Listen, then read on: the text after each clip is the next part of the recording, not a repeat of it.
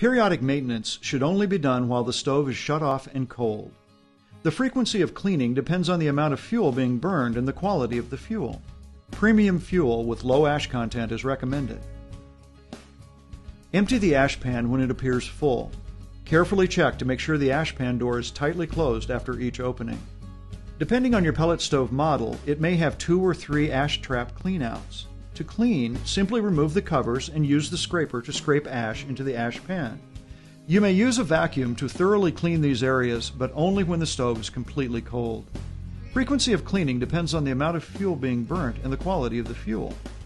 Please keep in mind that poor stove maintenance, due to not cleaning the stove regularly or using poor quality fuel, will result in the need for more extensive cleaning periodically. In this case, you may also use a cordless drill and flexible cable to clean ash traps in stoves that are completely plugged. If you're using a cordless drill and a flexible cable, you will follow the same steps as if you were using a scraper. Please consult your dealer before this procedure. Clean the burn grate holes as needed. Remove the burn grate and use a small metal object to clean out plugged holes. Remove the baffle and clean the accumulated ashes on a regular basis. To remove the baffle, lift the back of the baffle up to clear the inner back of the stove and slide toward the front of the stove. The baffle will slide out of the keyhole slots and drop down.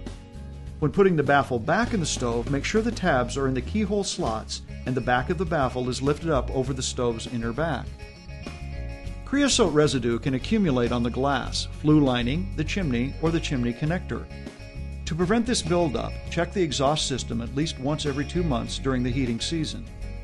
If creosote is present, clean the stove and adjust the combustion air settings accordingly. This is very important as, left unchecked, creosote can lead to chimney fires. Finally, periodically inspect the condition of the rope gasket around the door, window, and ash door. Replace as needed.